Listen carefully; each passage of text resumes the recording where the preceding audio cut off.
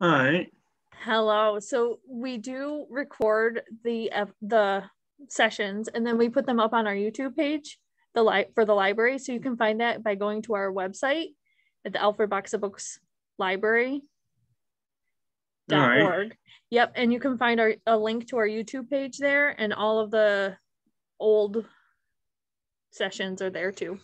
You can go back a whole year. Oh my God, we're up to session 22. Yeah. This is 22. Usually they're up the same day, if not the next day. And then once in a while, we forget to press the button. Yes. So there's nothing. Oh, well, it happens. Yeah. You weren't the only one that did that, by the way. Did Ian do it? Ian did it once, okay, yeah. Is Ian gone or is he still here? He's here on Sunday. All right. And Wednesday. All righty. Melanie's, for the last couple of months, the work study student was doing all the computer work. I'm totally ignorant of the computer work. So I jokingly said the last time, 2 weeks, a month ago, Ian has the fingers and I do the talking. So Melanie has taken over the computer part, which is going to be pretty simple today. We only have one diagram to show. So if anybody else joins us, I don't know. Maybe they are all busy doing something else. Yeah, they forgot about us. How many people do you normally have log in during these? Usually 6 to 10. We have, I think, a total of 11 altogether. And usually most people, unless they have an appointment, or like once Sandy was down with her mother in Florida and couldn't hook up, or Debbie and Steve were off on vacation in New Mexico, and I had wanted them to go see that beautiful, all those radio telescopes there. Oh, but they didn't get to do it. But I thought you were going to say Area 51. What's there? The array? Is that what it's called? No, Area 51, where the UFOs are. Oh, the UFOs. No. I went through there with Sue Bergen once, and it was kind of hysterically funny. Right. But you have to be very serious. Some people take it very seriously. Some people take it very seriously. Yes. Well, you can't take yourself. There's enough porn every day. We're online, aren't we? I should be good. I should be good. I'm a bit irreverent. Do you go by Chris? Yeah, Chris. Okay. Somebody told me that you used to teach at the Tech. And I used to teach at the Tech. At the Tech? Alfred State Tech or not? Oh, Tech. Yeah, Alfred State College I did, yeah. Okay, what'd you teach? Digital electronics.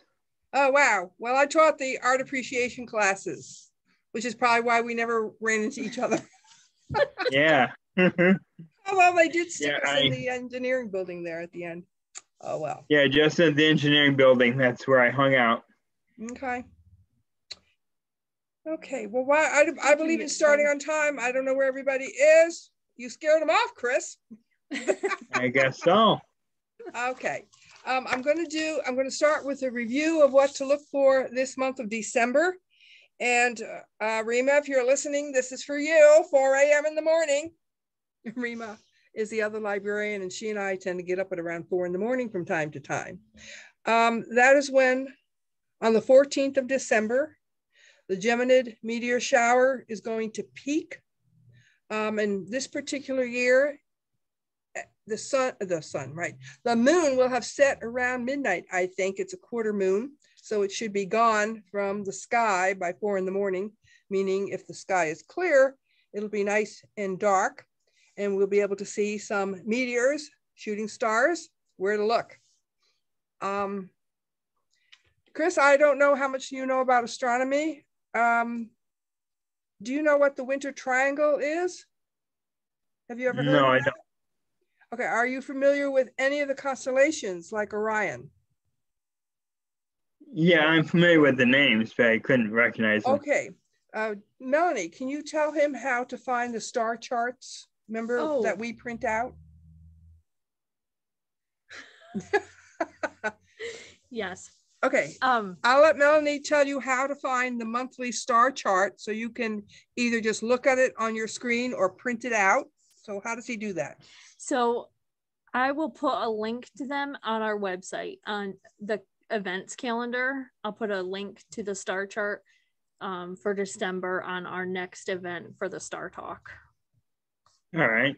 And then we should do that every month, because not every, I guess everybody but me has a computer, and Regina doesn't have one either, does she? No, she comes here. Yeah. So do you have access to a printer, or you have a computer, right?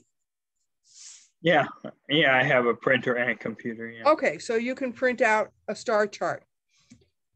So I know what, can we find the winter constellations?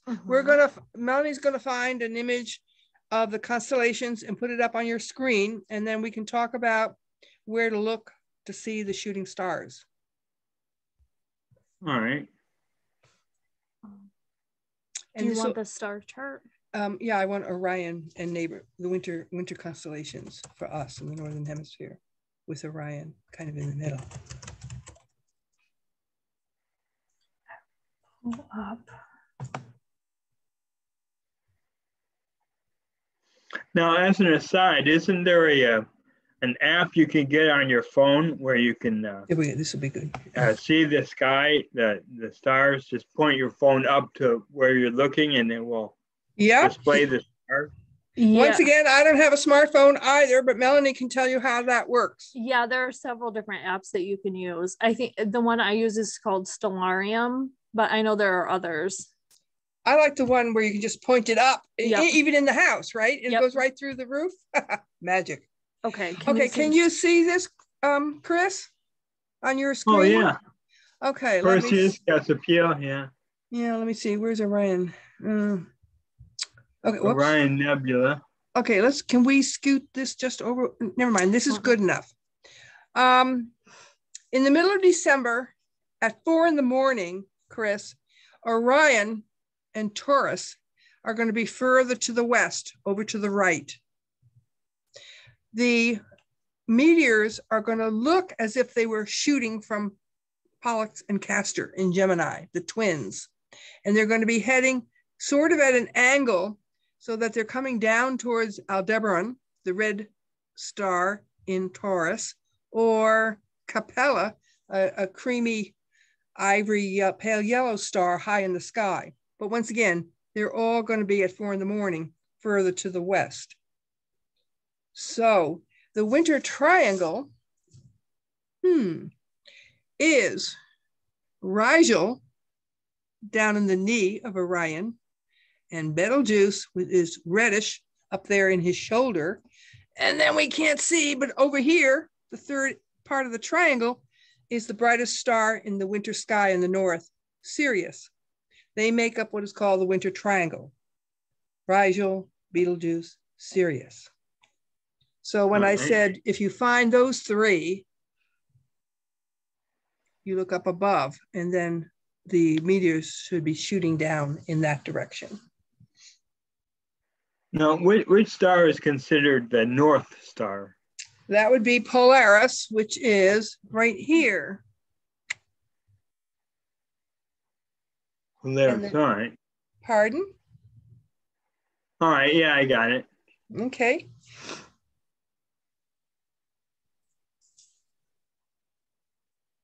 All righty. So when we have a meteor shower, usually it extends over a 2 to even 3 week period, but they have what they call the peak night.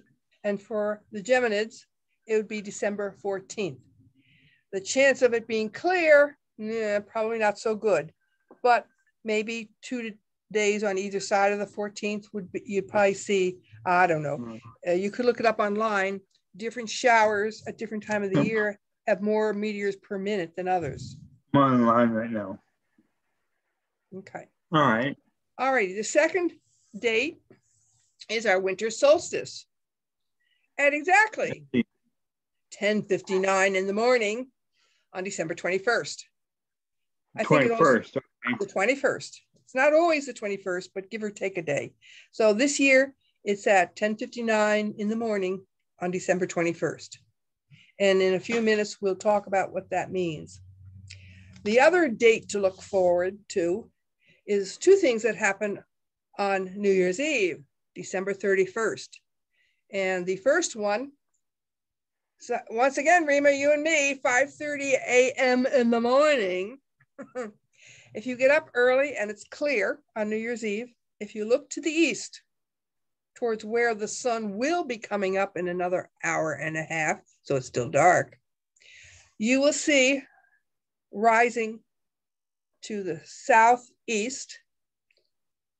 First, closest to the horizon is Mars, and then a short distance away to the west, to the right, is Antares, and between them and a little bit above, a thin crescent old moon.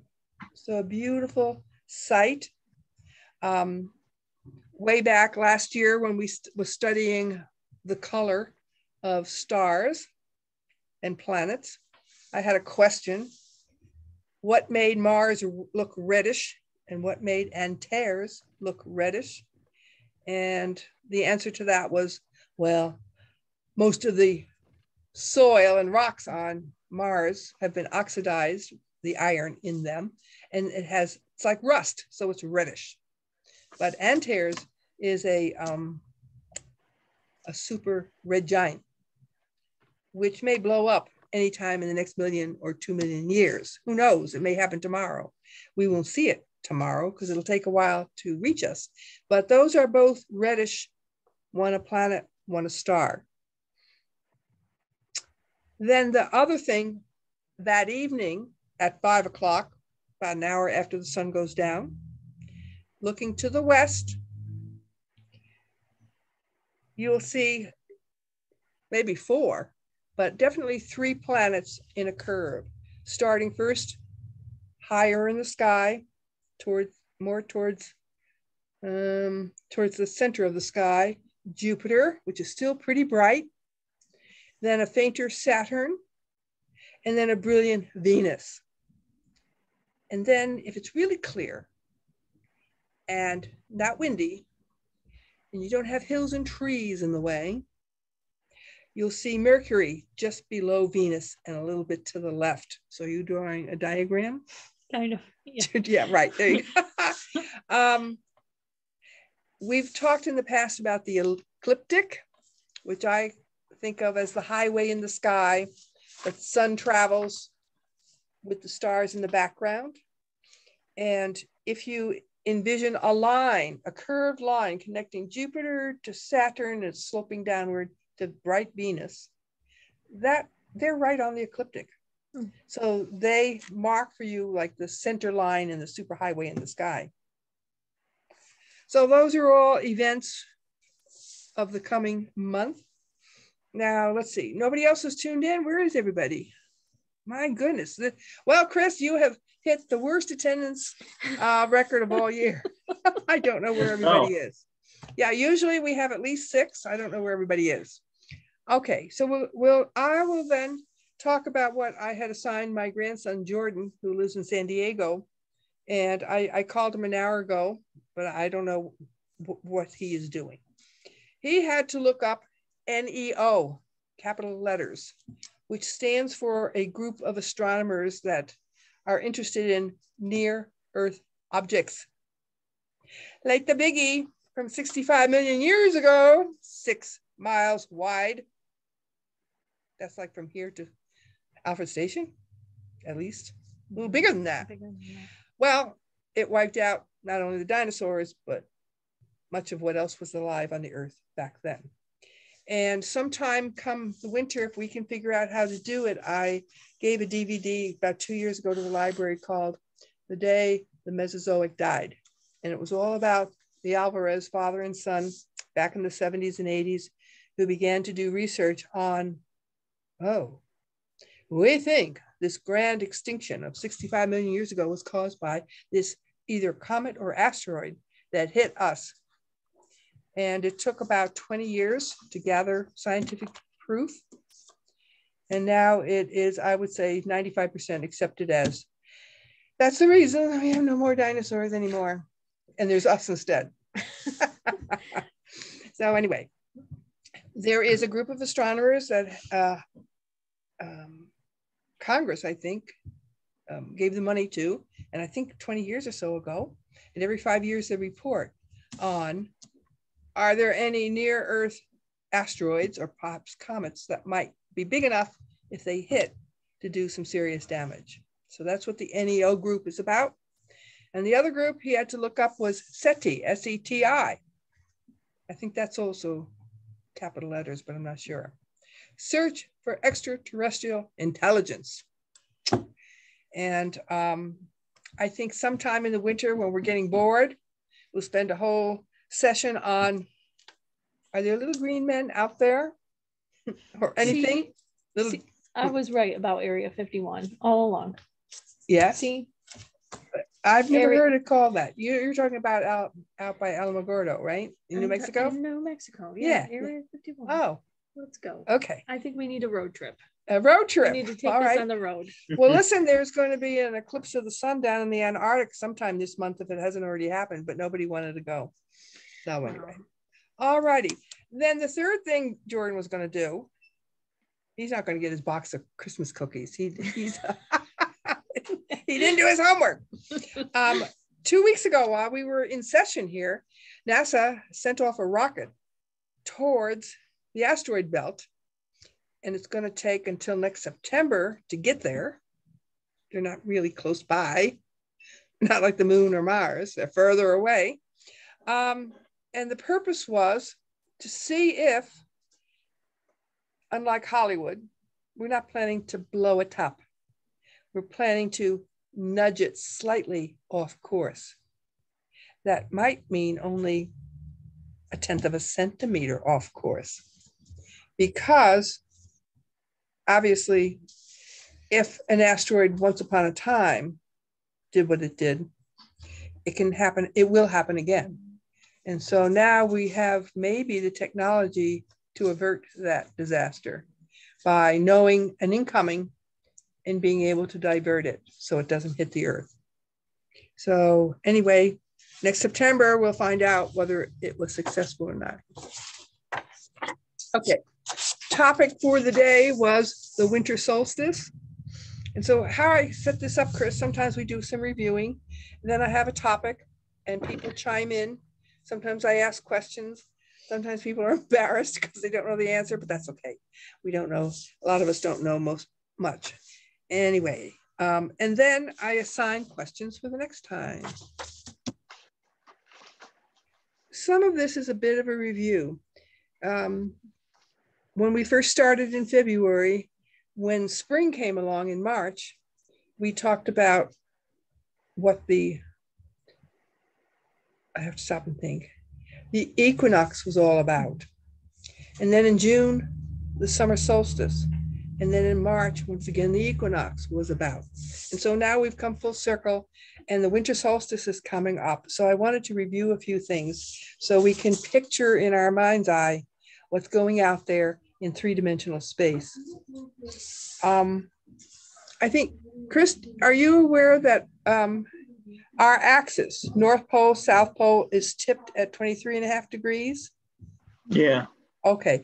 Sometimes when you talk geometry, people go blup, they go blank. So I try and visualize what this all means. And so I've come up with the old-fashioned record player. And you have the spindle in the middle, and you sit the record on the disc over the spindle.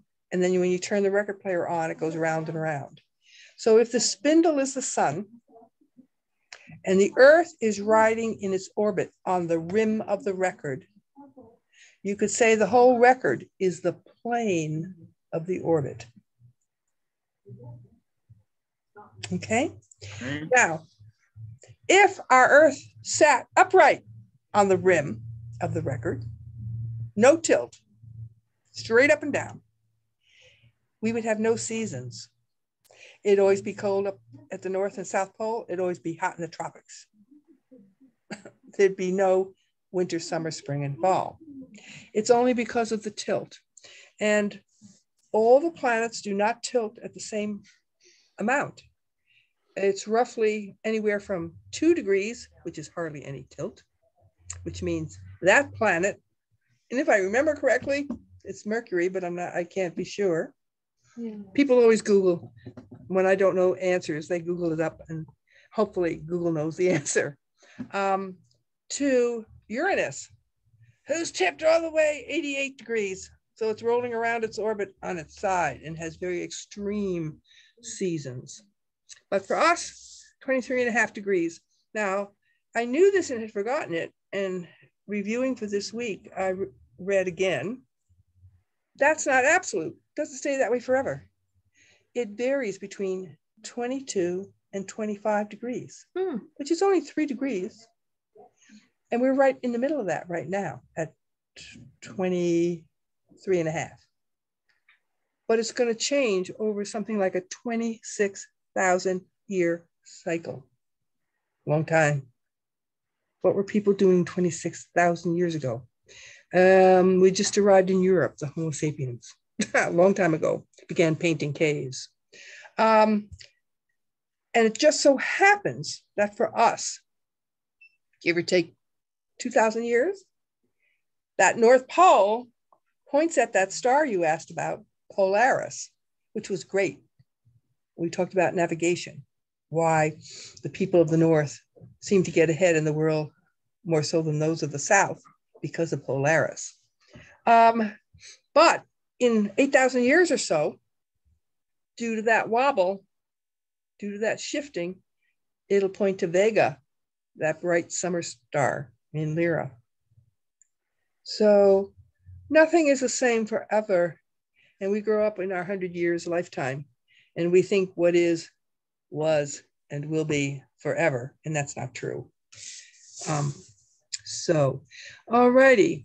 Then we talked about what's the sun doing in different parts of the world at those 4 times of the year. So on December 21st, if you live down in Brazil, along what is called the Tropic of Capricorn, which is the line, the latitude that's 23.5 degrees south of the equator, at noontime, the sun would be straight over your head, 90 degrees at noontime. But for us up here in the Northern Hemisphere in New York, roughly 40 degrees north, if it's clear, and we go out at noontime when the sun is halfway between sunrise and sunset, and where is it? Well, it's only 26.5 degrees above the southern horizon, which if 90 is straight up and 0 is straight out, that's only about, let's see, a quarter of the way above the southern horizon. It's quite low in the southern sky at noontime for us on that first day of winter. And anybody that's up by 7 in the morning, it doesn't rise due east, but it's off to the southeast by 23.5 degrees, that magical tilt again. And it sets over in the southwest at 23.5 degrees from true west. And I always like to come up with something that I think nobody knows or thought about or connected. And many of the old farmhouses where people relied more on solar power and the natural world to be comfortable, the kitchen was almost always in the southeast room of the house, because that's where the sun came in early in the day. And their living room or parlor would be in the southwest corner of the house, where the setting sun in the afternoon would shine in. Yeah. So anyway, when you're building your new house and you want to be, connected, maximize the sunlight. Maximize the sunlight and the heat and the light. Yep. All righty. And then before we move on, I have this crazy drawing that Melanie put up for me. Took a picture of it and put it on. Let's see. We're going back to medieval Europe. Just to find it. Magic. Oh my goodness. Okay. I have to go back to Zoom and say share. All righty. Press the right buttons. All right. Can you see that, Chris? Yeah. Yeah, already. This is from well, you know what? As a matter of fact, I taught a little over 20 years at the Tech, and I always did a unit on architecture, and I also did, well, different kinds of units. But my mother, who was a good Catholic, sent me this article from one of her Catholic newspapers about how the medieval cathedrals built in the 11 and 1200s in Europe could actually be used as clocks and calendars. And so what I did was a sketch. Originally, the Christian church in the early days, starting in Rome, was simply a rectangle with a curved end on one end.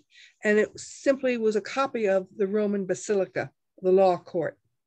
And there were no seats or anything, but everybody stood. And the three judges sat up in the front of the church, right? I mean, the Basilica, the law court. And as far as I know, they were not oriented towards any particular direction. But if you study sacred architecture, whether it be pagan, Christian, Muslim, or whatever, there's always a connection to the stars, the sun, the moon. And so the Christian church started off just the basilica, just a rectangle, and usually a curved end. Later on, the side transits were established to give it a cruciform look, like a cross. But what they did was they aligned it. And by the 1100s, they were pretty good at being able to do that. If the Egyptians could do it 5,000 years ago, the Christians 4,000 years later could do it, right? So the doors, the three doors, opened to the west, whereas the altar was placed in the eastern side end, and the rose window, the big, beautiful, round rose windows dedicated to Mary, was over the altar. Now, anybody I built my own house, I thought it was perfect. There's always a leak somewhere in the roof. There's a crack somewhere that the water or the light can get in. And so in medieval times, I don't know which cathedral it was, who made the observation, if it was a priest, a monk, someone who just went to the church. But at dawn, the light coming in from a hole in the roof, not from the window, but from a hole in the roof. Pause. Who knows what a pinhole camera is? You know? Do you know, Chris, a pinhole camera? Well, why don't we let Chris, what's a pinhole camera? How does it work? From what I recall, it's made of a black box and just a pinhole to let the light through. And then what happens? The light that comes through the pinhole goes onto I guess you have a plate of film inside. Well, you don't have to. You can't record it if you don't have a film, but the first one was in the 1500s and it was just a box. And the image shown on the side of the inside of the box opposite the pinhole. And it was upside down. All right. Yeah. Well, in a sense, the cathedrals were dark, fairly dark. And this small hole in the roof it was like a pinhole. And what the image that came through was the round sun. So you would see on the floor, depending on the size of the hole and the height of the roof, I guess, a disc of light. And in the morning, it would be towards the west end. And then as the day progressed, it would move down the aisle towards the east end. And if the church was perfectly aligned east and west, then on our two equinoxes in September and March, it would move straight down the middle of the nave. But in summer, when the sun was higher in the sky, did I do that right? Yes, this is south over on the right-hand side. Then day by day, the disc would shift over towards this aisle on the north side and travel down it. And at the winter solstice, this is our experiment with the wind. the sun would be high, lower in the sky. And so it would be, I think I got them backwards, didn't I? Let me just think for a minute. Yep, I got them backwards. See, Chris, make mistakes. Just reverse these two, because in the summer, the sun is higher. And so it'll be, the sun will shine closer to the southern wall, right? Yeah, all right. Yeah. Okay, so I made a mistake. So we switch them. Everybody had an assignment to do, and that was if they had a room that faced south with a window, starting on December 21st, going through March 21st, once a week at noontime, if it was clear, measure how far the sun went into your room. And it'd be the same thing, you know, as the cathedral, where depending on where it was, east and west, you could tell what time it was. It'd be like a sundial clock. And as it shifted throughout the year back and forth from the center to the side aisles, it's a calendar, you know, what month it is or what week it is. We used the pinhole camera for the eclipse. Did you? Yeah. Okay. In 2017. Oh, that's right. I did it for the transit of Venus back in 98. Yeah. Because then you get the image. Well, Chris, I always gave my students different projects. And one of them was I tried to have somebody find an abandoned refrigerator box that they would put a pinhole in, cut out a door, and then have it be able to be sealed up so it'd be dark inside. And then they were to put it out on the mall there on the campus, go sit in it and watch everybody go by upside down. But nobody did it. But it would have been a great experiment. All right, we can get rid of this. Got to change that. Okay, we should change it before we put it online, or yeah, we just still have to figure it out. Okay. All righty. Next time we're going to talk about Christmas, what and why and how it's connected to the heavens. But first, finish up today, I wanted to talk about the pagan celebrations connected to the winter solstice. Who knows of any? Yes. Stonehenge is connected somehow. Okay, Stonehenge is connected not just to the winter solstice, but to other, the summer one, right. And also, let me think. The equinoxes? Probably, yeah, and also the moon phases. They don't talk about that as much. But yeah, Stonehenge was a many sited monument. What else? What about the pyramids? Because I know the pyramids, we've talked about the pyramids sometimes. Are they? I have to think. They were more connected with the alignment of that star. Right, which was the North Star back then, Thuban, I think. Yes. Which is in Draco, which is near Polaris, but in 4,000 years, the Earth, that axis has tilted. Yeah.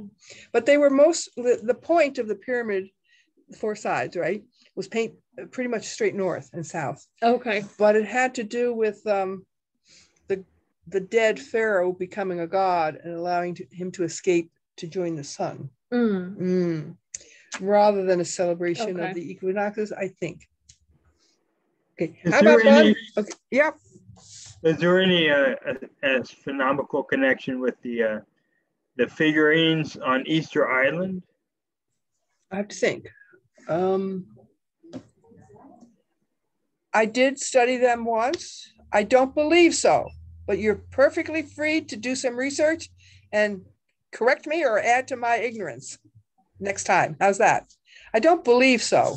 There's still, I read Kon-Tiki originally, Thor Heyerdahl's book way back when, 50 years or so ago.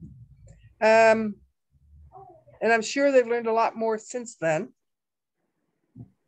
But I don't think it had to do with the equinoxes. All right. But look it up. They've done a lot of research in 50 years. I know National Geographic had an article on it. I even cut that out maybe 20 years or so ago. Or the Pipels are part of this group, and he and Anne have been there, so they might know something about them firsthand. Okay, especially, I think in general, two things in general. Previous to 10,000 years ago, when we turned to agriculture, we were all hunter-gatherers. And in those days, the chief goddess tended to be the moon. And you can think back in our evolution, if you want to keep track of time, obviously day, night, and then the moon, because it's roughly every month, every 29 days or so.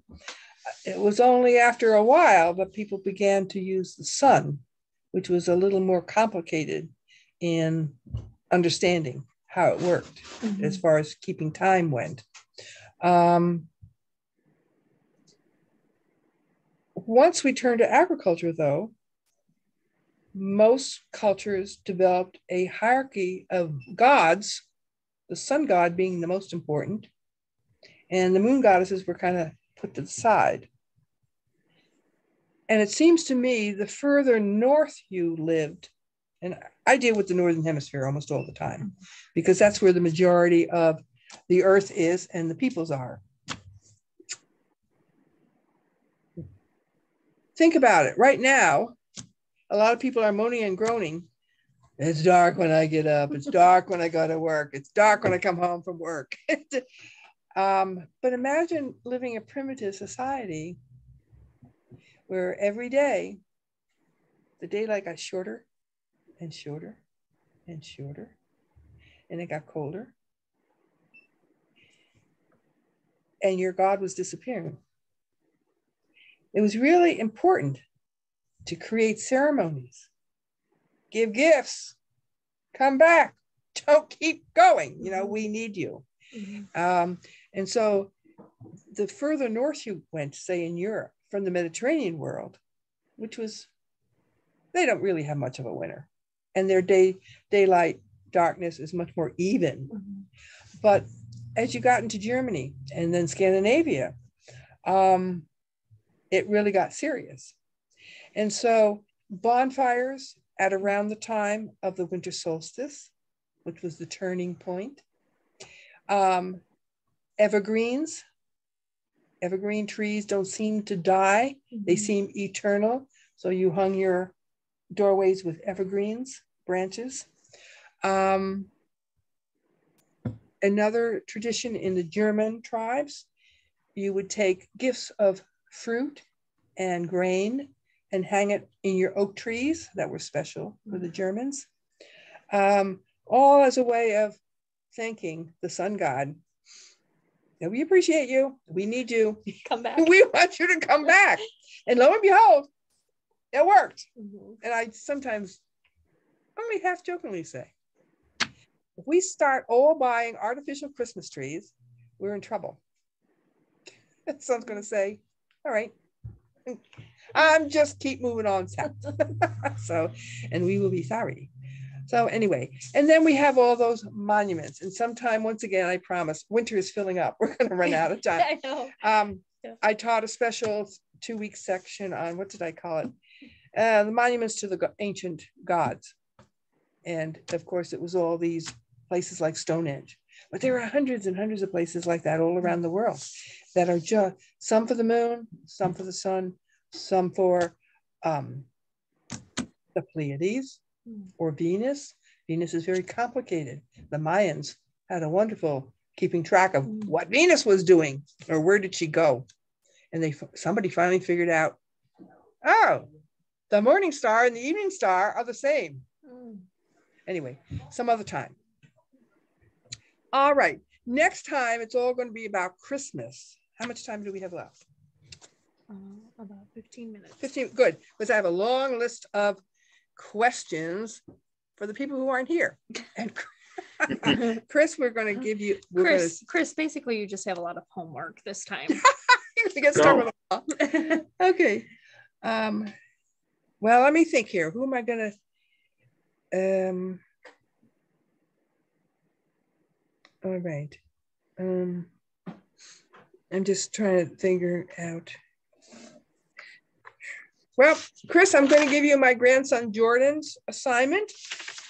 Who are, and this maybe is, some of these are very much astronomy related and some aren't. Who are the Magi or the three kings? Where do they come? Where do they come from? What were their jobs, occupations? What were they looking for? Okay. All right. Okay. Well, according to the song, they're from the Orient, right? Yes, but what's, okay, where's the Orient? We know where they came from and what they did. So you find out and let us know next time. Okay, Regina is looking up. She called me up before to say she had that luncheon this time and couldn't come. I've given her the assignment of what was the Star of Bethlehem? There's a couple of theories out there as to what it was. We've studied both of them in the past. So she's going to track that down in 4 BC. What was the Star of Bethlehem? And then, who's this? Mary Lou Cartledge and her husband, Jerry. I'm going to give them this controversial question of, when was Jesus born? What was the date of his birthday? By the way, Chris, I got into a huge argument with a fellow who was from the Christian right in my class once. I was right and he was wrong. He had to admit it finally after he did some more research as to when was Jesus born. Not in December. Not in December, no. Alrighty, and then Debbie Jacoby is going to find out when we celebrate Christmas, when we came up with the 25th of December, when was that? And where was that? Who decided on that? And it was not when baby Jesus was a baby. So, okay. And then Bob Pipel, who was a chemistry professor, retired now at the university, he's going to come up with why did the church decide on the 25th of December? And his wife is going to research the tradition of the Christmas tree. Where did that come from? Did it have any connection to the winter solstice? Rima, the other librarian here, is going to look up St. Nicholas. Who was that? Or Kris Kringle or Santa Claus? Are they all the same guys? Different names, different countries? Were they real? When did they live? Sandy, who lives in Albany, but has a cabin here and just visited this last week. She's going to look up, she doesn't know this yet, I have to call her. Is there anything on the Jewish calendar, she's being Jewish, that's connected to the winter solstice? Now they just went through Hanukkah, but I don't believe that had anything to do with the solstice. It had to do with a military victory and a miracle. And finally, Melanie has to figure out where the reindeer come from, because Europe and the Mediterranean, we don't have reindeer. So what's going on with St. Nicholas and his reindeer? And his reindeer? Why isn't he using horses or oxen or something? And why are they flying? Or real animals that fly. Right, or real animals that fly. Yeah, and why do the reindeer fly? There really is something to that. So okay. And I would suggest you look up the Sami, the Laplanders. So that's my questions for next time. Chris, do you have any questions? Yeah, one thing I've always kind of wondered is during the winter months, the sun is low in the sky. And is that the sole reason why it's so cold? Because we're not getting a direct hit from the sunlight? Or is it the shorter days that make it cold? All right. Do you have a flashlight handy? No, not handy. Okay. I can visualize. You can visualize it. All right. Flat tabletop. Flashlight. If you hold it over 90 degrees at a straight angle, up and down, all the light and the heat is in a concentrated circle, right? That's the equator. The sun is more often directly overhead in the area of the equator than anywhere else in the world. And so the heat and the light that it gives off is more concentrated there. And therefore, that's one reason why it's warmer there. You take that flashlight and tip it at an angle, your same amount of light and heat is spread out into an ellipse now. And you can actually see, if it's a dark table in a dark room, the light is not as concentrated. It's spread out over a greater area. So the earth is not flat and the sun isn't tilted, but the earth is curved, and that is the same result in that the angle of the sunlight hits the earth, such that at the poles, it's much more spread out. So if you stand outside for an hour with short sleeves or nothing in the nude at the tropic, in the tropics around the equator, you're going to get sunburned, and it's hot. You could stand out for an hour, and if you didn't freeze at the North Pole, you would not be nearly as warm because there's not as much concentrated energy. So that's part of the answer, the angle of the sun. And the other is the length of the day. The longer you have your heater running in your house, the warmer your house is going to be. So for us in the summertime, we have, let me think, I think 15 hours of sunlight, but in the winter we only have 9. So those are the two main reasons why. What was your question? Why it's cold, yeah. Yeah, why it's cold and why it's warm. Those are the two basic reasons. All right. Now there's also, once you get into the atmosphere and the ocean and currents of fluids that transfer heat, that's something else that adds to the complication of the answer. All right. All right, good. All right, so I will research the 3 kings. Yeah. All right. No, seriously, they were serious men who had serious jobs in a certain empire of the time. To the east, you're right, the Orient was in the east. I think it's China and the Islamic maps place east to the top of the page, unlike us, who place north to the top. Everything is relative. All right, yeah. Well, that makes sense. I understand that in Texas, a map of the United States shows Texas much bigger than it really is. Of course. Well, that's like that famous New Yorker poster from, I don't know when, the 70s. They showed New York, the map of the US, and it was almost all New York City. And then towards the top of the page, there was the Hudson River. And then everything else was crammed into the top quarter of the US.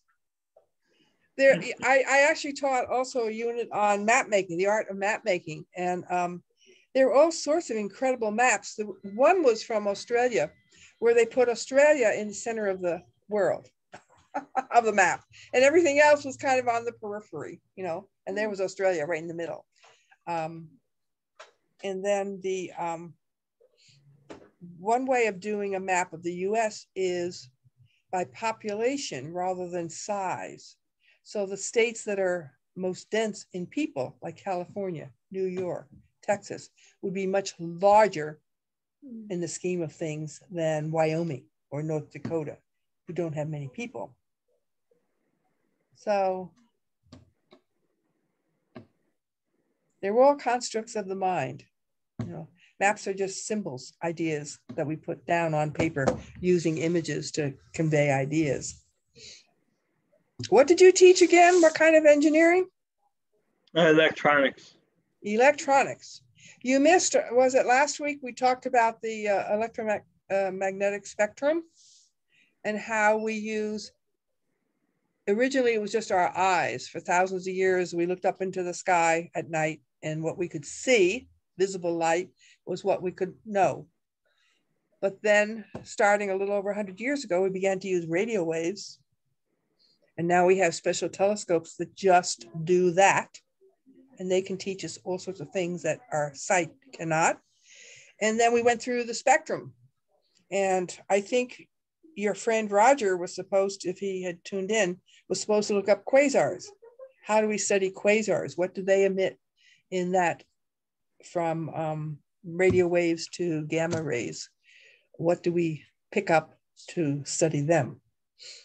So if you see, do you see Roger from time to time? I talk to him on the phone. On the phone, okay. Well, if he wants to join in, he's more than welcome. Yeah, all right. Okay. Good. Well, next week, hopefully there's going to be a few more people. Yes. We'll tell him that you're not scary. You're just a regular guy that wants to know something about astronomy. And well, this is unusual. Usually there's at least 6 people. Yeah. But sometimes people have doctor's appointments or they're working or something comes up and they can't make it. So I hope so too. Yeah. Otherwise we'll just recede into the far end of the universe and they'll lose sight of us and we'll end our program. Well, extinguished like a dying star. By the way, last thought, of all the various cultures that I'm aware of, the only one that ends grimly, most religions, most cultures have a positive end to life, whether it's heaven or whatever. Not the Norse people from Scandinavia. Their mythology, the battle between light and dark, cold and warmth, what we would call the bad guys, the cold and the dark, wins out. And in the end, it all comes to naught. Everything just grinds to a halt and you freeze. Mm-hmm. Which, of course, is one of the theories of the end of the universe, which I think is interesting. And we'll study that, too, one of these days when we want to get gloomy about how it's all going to end. Okay? Cheerful. I'm cheerful, aren't I? Yeah. That's But right. it's so far away, you don't have to worry about it. Okay. See you in 2 weeks. Thanks for joining us, Chris. Sure. I think it's the 21st, right? It's just before Christmas, a few days. Today is the 7th? Today is the 7th. All right. So we want reports on if anybody saw any of those meteor showers or got up early and saw the moons, etc. All right. Okay. Good. Bye. All right. Bye. And